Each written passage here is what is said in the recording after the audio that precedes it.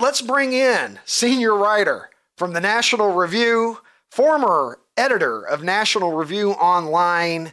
He is one of my favorite people to read on the subject of politics and just about anything else. He is, of course, the great Charles C.W. Cooke. Charles, thank you for joining me today. Thanks for having me. And I love that my introduction was segued to mistakes as the result of birthday sex. It was probably appropriate. Well, it's a pleasure to have you on. I was on your podcast a couple of years ago, and it was a delightful interview. And I have really enjoyed through this weird political cycle that we're going through in 2024 in America, your thoughts on a daily basis of what's going on, and particularly what's going on with Kamala Harris and the Democratic ticket. There's a lot to sort through here, and I want to get to some fun questions with you as well. I don't want to just hammer you with questions that are in your political wheelhouse for the entire interview, but I really would like to pick your brain a little bit. What do you make, as the Democratic National Convention rolls on, what do you make of the situation that we're in here, where we've gotten Biden essentially pushed out?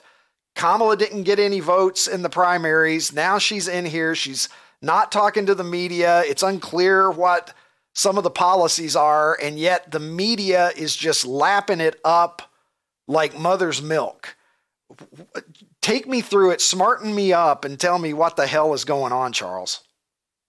Well, I think if you go back to the moment the debate started and people said, does Biden have a cold? Is Biden tired? And ended up saying, wow, how can that guy be president? You've basically seen a period in American history that has been almost entirely run by the press. And for 2 or 3 years, anyone who said that Biden seemed too old to be president was told they were a conspiracy theorist or misinformation, or they'd given into cheap fakes, a word that seems to have been made up to defend Biden. And then the debate happened, and on a dime, the whole thing shifted. And the press suddenly started doing its job. And all we heard about for weeks was Biden, Biden, Biden, Biden. Then they got Biden out, finally, and they haven't mentioned it since. It's an astonishing thing if you think about it. We have a president who is apparently too old to run again, would lose if he ran again. All of these horrific stories of him forgetting people's names. And since he decided he would step down as the nominee, no one said a word, but he's still running the country. And instead of focusing on that, the press has decided to create this avatar, this emoji Kamala Harris that doesn't really exist, doesn't have any policies, doesn't talk to the press, doesn't do interviews or take questions. So I think it's been the most astonishing thing I've ever seen since I moved to the United States, that essentially the whole thing is a complete invention and contrivance of the media. And the question for me is whether or not that's sustainable. I suspect it's probably not, but the election's quite soon. It's only, 74 days away? It is creeping up, and it seems like an eternity since the assassination attempt on Donald Trump. That is almost, it's like that happened 20 years ago now. It never comes up. Nobody says anything about it. It seems like a distant memory. What is going on with Trump's campaign? Is it just, is it strategical blunders on his part? Is it just that's what happens when the mainstream media gets in lockstep on pushing a particular narrative? But it seems like Trump was looking like he was in pretty strong position going into the Republican convention in Milwaukee. And now here we are, and it's Kamala, Kamala, Kamala everywhere you go. How do you read this, looking at it dispassionately? If you were handicapping this thing like a horse race, what do you see the most likely outcome being when we get to November?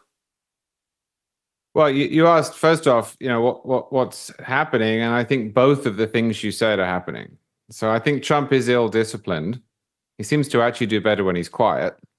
And also the media is fluffing up Harris. And the two things together are quite difficult to overcome.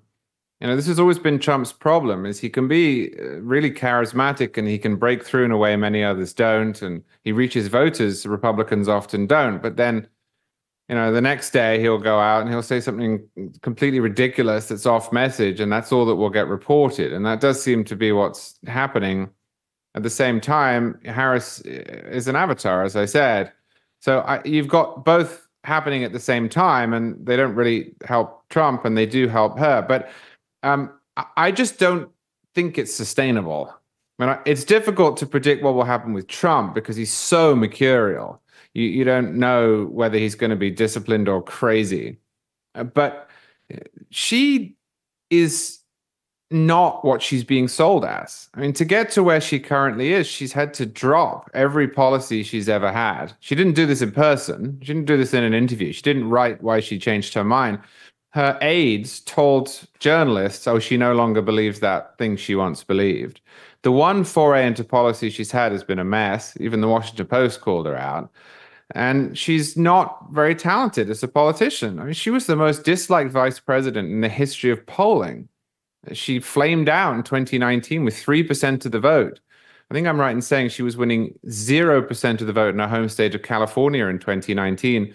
I just don't think you can inflate her into what she's supposed to be for too long. So in terms of what's going to happen in November, the answer is I don't know. I think it's a pretty close election. I think at the moment she is winning it very slightly, but I think her momentum has stalled. We keep being told about vibes in this election. I think the vibes are shifting away from Harris. I'm not necessarily saying they're shifting back toward Trump, but I think a lot of that honeymoon period is over. And it doesn't seem to have translated to the convention either. Who knows? Maybe tonight's speech will be amazing and everyone will love it. But I think that people are beginning to see through the ruse.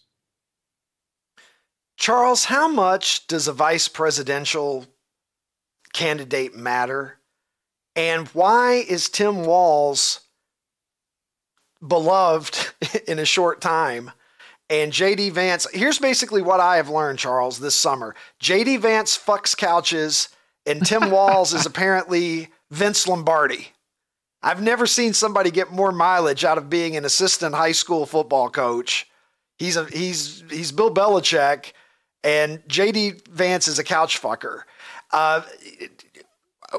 Does it matter at the end of the day, really, who the vice presidential candidate is? Or in an election that's this close, could Tim Walz being more popular than J.D. Vance, at least if we believe sort of the narrative that we're being fed, could that be a difference maker? The funny thing about the two examples you gave, of course, is that neither of them are true, right?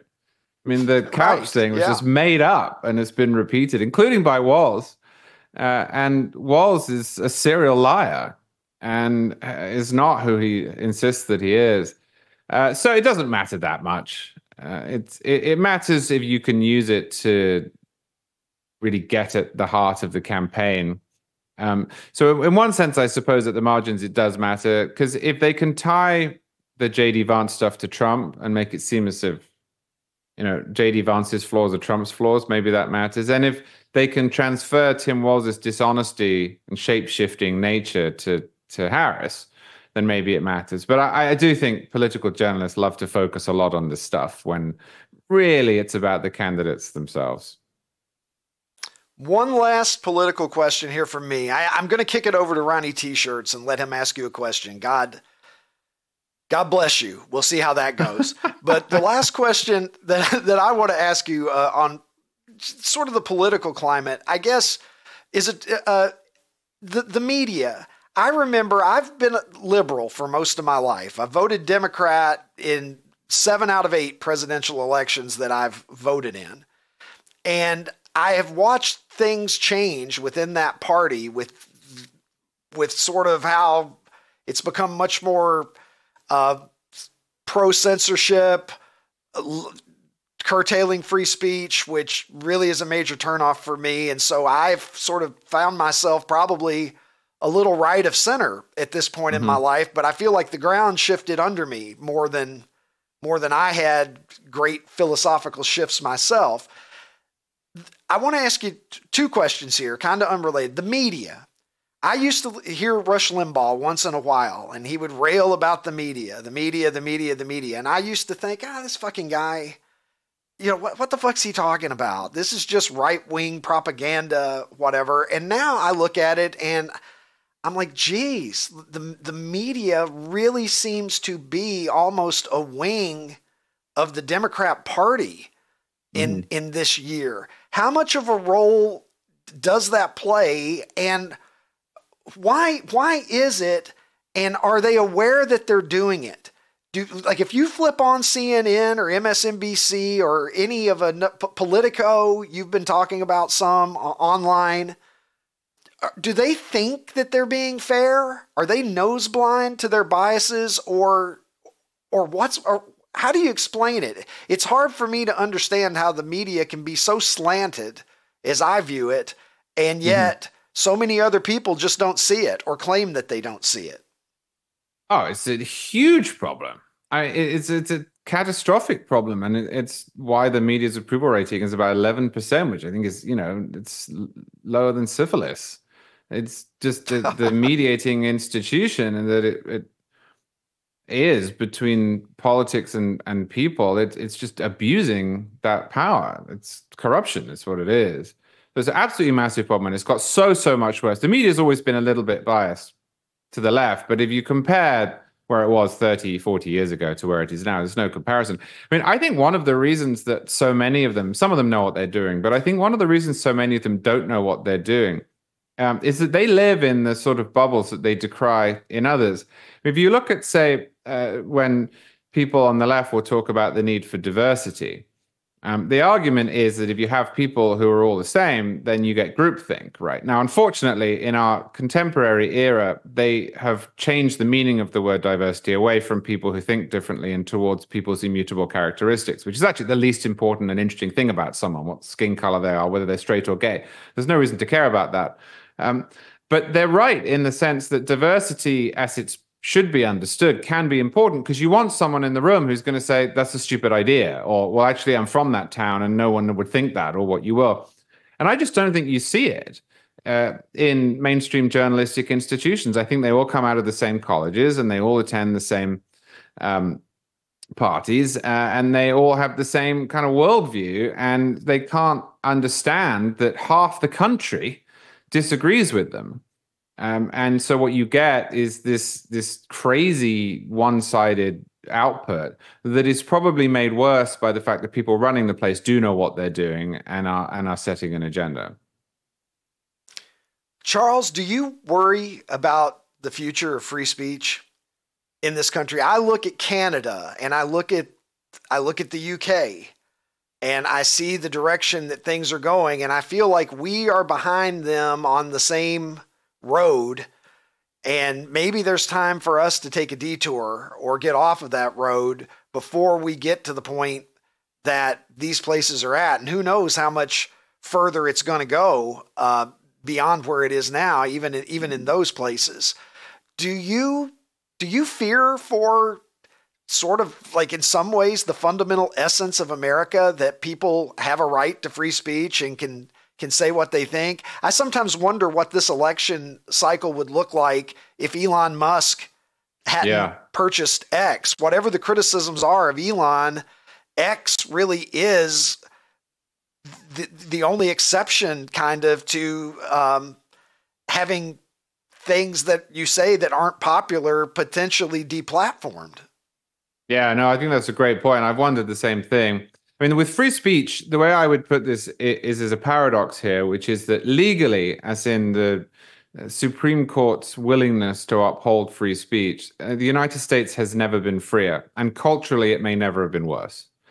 The history of American free speech law is really tumultuous. I mean, early on in the Republic, you get the Alien and Sedition Acts under President John Adams. So it's 1798. That's just a few years after the Constitution's written. You had all sorts of restrictions on abolitionist speech, gag orders in Congress. You had restrictions during the Woodrow Wilson administration, the Sedition Act, where he even managed to arrest and imprison his opponent, Eugene Debs, and people who were against the First World War were put in jail. en masse. So America has been through difficult times, and the Supreme Court blessed all of that. Well, it doesn't now. I mean, we have a Supreme Court that pretty much always 9-0, occasionally 8-1, upholds free speech. That's really good. That's the upside. The downside is that at the same time, our culture, especially the elite parts of our culture in academia and the media and increasingly in corporations, is hostile toward free speech and is making it quite difficult for people to express themselves to the point at which it gets people fired if they express themselves. And what worries me is twofold. First off, after a point, there's no real great advantage to having a Supreme Court and a set of laws that will uphold free speech if culturally people who speak freely pay a hefty price for it. And second, the people who are currently the most opposed to free speech, who at the moment are in, Harvard Law School, will eventually be on that Supreme Court. And if they don't share the same conceptions as the current Supreme Court, well, the law will change as well. So I am very worried about it. I think this is a fight we need to have culturally, because although at the moment Americans thankfully can go to the court in many cases and say they're trying to shut me up, stop them, that won't hold forever if we lose our love of free expression. All right, Ronnie T-shirts, you're standing by. We're gonna see what happens when we bring in a gentleman and a scholar and a man of letters, and then we bring in Ronnie T-shirts. Ronnie, meet Charles. Charles, meet Ronnie. Hi, Ronnie. Hi, Charles. Let it go. Let it go, Ronnie. What's on your mind? So I guess the biggest reason that Ricky has me as his sidekick, his co-host, is because I'm here to ask the hard-hitting questions. The questions that other people they're afraid to go to. So my dumb American brain just automatically assumes that because you're from England, that you like soccer or football, as you call it. And so you see, I've got a Ipswich Town shirt on. Yeah. So my question, and I feel like everybody wants to know so much that Ricky made a proclamation at the beginning of our show that if you do indeed like football, and if you have a favorite EPL team, he will adopt that as his team because he doesn't have one right now. Okay. Well, there's good news for Ricky then. My dad's actually from Manchester, and he has been a Manchester United fan since the Munich air disaster of 1958. I don't know if you know about that, but the team went over to play in Europe, and they were taking off in this plane, and it was snowy on the runway, and the plane crashed, and it wiped them out. And in Manchester, where my dad was from, this was a huge thing because it was their local team. So yeah, I grew up, as my whole family did, as a fanatical Manchester United fan, which was good when I was a kid because they used to be incredible. They were the New York Yankees of soccer for a while. Not so much recently, sadly. Well, Ricky, it looks like you're a Man U fan now. Boom. There it is. It happened. I'm riding with Charles. And Charles, are we good? Charles, are we good? Are we good? Are we good now, Charles? Question. Can I ask a serious question of Charles? All right. Please. If the rumor is true that RFK Jr. is going to drop out tomorrow, what effect do you think that'll have on, I guess, polling now and I guess what happens in November? Well, I think if RFK Jr. drops out and doesn't endorse anyone, it might be a wash because it looks as if about half and half his support came from Harris and Trump. But I do think, people disagree on this, but I do think that if he drops out and endorses Trump, it will help Trump. I mean, those voters are RFK Jr. voters for a reason. They like the guy. They trust the guy. They think that his policy positions are preferable or his character is preferable to those of Harris and Trump. And I just think if you've put yourself in that position and then the person who you wanted to support says, well, I'm dropping out, this person, presumably Trump, is a better option than the other one, I think it must marginally help Trump. So I would expect to see a little bit of a boon for Trump, and it might help him in swing states as well. I don't think it'll necessarily swing the election, but if the election's very, very close, and it seems to be, then it could.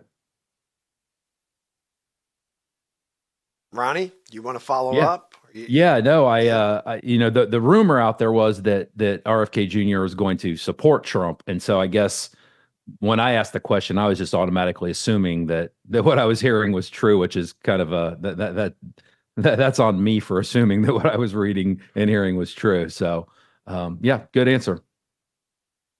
Awesome. All right, let's have a little bit of fun, Charles. We put you through the paces here in your expert role.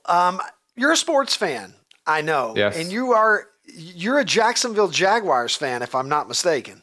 That's correct. So you are, which I don't know the juxtaposition of that, because the Jaguars, for whatever reason, it just seems like they're some guy from Florida who's wearing flip-flops and cut-off jean shorts as a Jaguars fan, and here you are classing up the entire organization.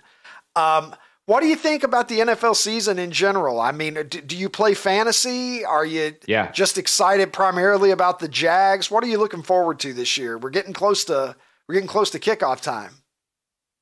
Yeah, so I do play fantasy, and obviously I'm primarily excited about the Jags, but I just watch every NFL game that I can. I mean, this is the best time of the year, right? Because you've got baseball, you've got football, you've got English Premier League soccer's come back, and they all happen at the same time, and then college football.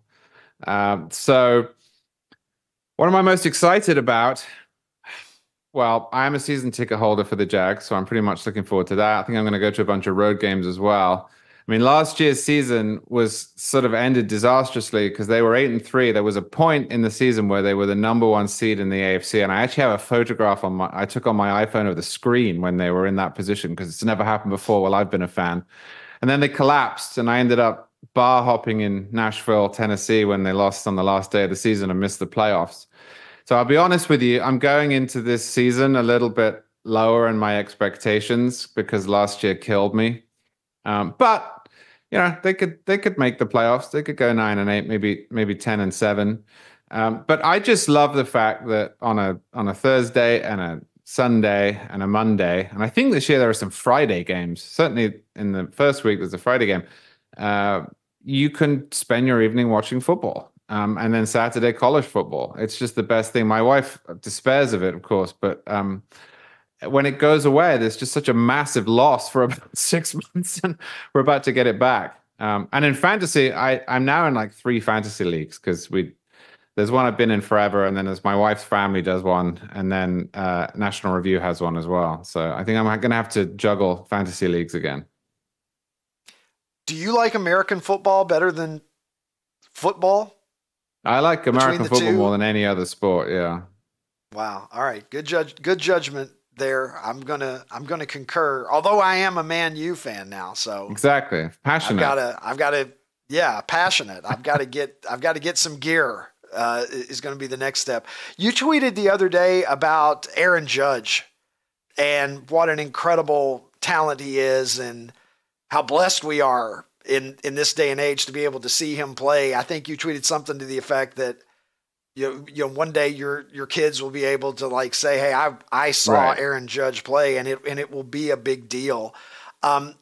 How much of a baseball fan are you? Are the Yankees your team? Who's your team? And tell me a little bit more about how much you just have an appreciation for watching his greatness, because he definitely, I think, is taking his place among the greatest of all time, and we're realizing that in real time as he continues to put up these prodigious numbers. Yeah, so I am a Yankees fan. My teams are weird because what happened was I moved to America and I didn't have any teams, obviously. And the first city I lived in was New York, and I got into baseball first. So I became a Yankees fan because my wife was a Yankees fan. I picked the local team. It's a good team, but it was a local team.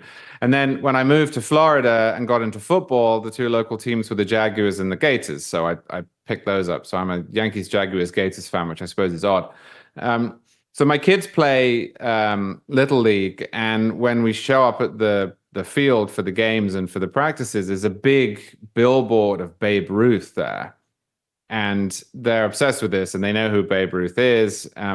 But because Babe Ruth played in the past, I think then they sort of imbue Babe Ruth with a certain greatness that he deserves, but also that is what you do when you look at old photographs of anyone. They seem more magical because they were playing 100 years ago. And I keep trying to explain this to my kids. Like, I'm not saying Aaron Judge will literally be Babe Ruth, but they are actually living through somebody that they watch every night on the TV, or if we take them to games, who is in that pantheon, who's going to end up in the same breath as Roger Maris and Babe Ruth and so on, Lou Gehrig. And Jackie Robinson, they sort of half believe me and they love watching him, but I think because it's happening now, they can't quite understand this. And so it just sort of interested me. Like, I can't convey to them that what they're seeing is not normal. Like, this is not this is the best player on the Yankees. This is a phenom, like Ohtani is, or Mike Trout. Not just a great player on the team, but something they will remember forever. Yeah, absolutely. Absolutely. You don't appreciate it sometimes in the moment that you're watching it. And then when the years go by, you look back. I would give anything to see some of the guys that I took for granted when I was a kid play in their prime just one more time. That's a great point. All right. Well, one of my favorite things to ask people, I'm going to ask you this before we get you out of here today, and you've been beyond great. Music. What kind of music are you into? Favorite bands? Favorite albums, anything of that nature. I always think you can learn something about somebody from their musical taste. Yeah, so I like a lot of music. I mean, I am above all else a Beatles super fan. I actually did a 7 or 8 hour audio documentary on the Beatles for NR, and we went right through the beginning of the Beatles to the end. I think the Beatles are the greatest group that's ever existed. But I mean, I like a lot of different sorts of music. I really like Southern rock. I'm a big jazz guy. We were having this conversation yesterday, actually, like, who's the greatest female vocalist? I think Ella Fitzgerald, hands down. But my next would be probably Patsy Cline, and then Etta James in an honorable third. And I grew up in a choir school, so classical music was a big part of my life as well. So I mean, we could do this all day. But if I'm picking the band that is my sort of Mount Rushmore band, it's the Beatles. Okay, they're my favorite band too. We're going to extend this a couple of minutes because I want to talk about the Beatles with you. My favorite band as well. My favorite album. It's hard to have a favorite Beatles album, right? And it varies. Probably depends on the month or the year that you ask me. But I think my favorite Beatles album overall is probably Revolver. What's your favorite? I think it's Abbey Road. It's difficult, but I think it's probably Abbey Road. I think that second side with the long segue and it all just runs into each other is just brilliant. But you know what's killing me is George Martin's son, has been remixing and remastering the Beatles and cleaning them up. So I don't know, you probably heard the remixed Revolver. And they re-released the Blue and the Red albums, which are these compilation albums. And so, like, he's done, because, say, half of Rubber Soul is on them, or, a bunch of songs from Help or Hard Day's Night or what you will, he's done half of those albums. And I have this horrible fear that he's going to get hit by a bus. And then we're going to be left with like a half remastered, remixed version of, Hard Day's Night, where half the songs have been cleaned up and sound great, but then we only have the older versions of the other ones. So this is at the moment, I'm just desperate for him to finish the project because it's been so great. He needs to be placed under protection with a full staff medical team. This is a mission that he's on for humanity. I couldn't agree more.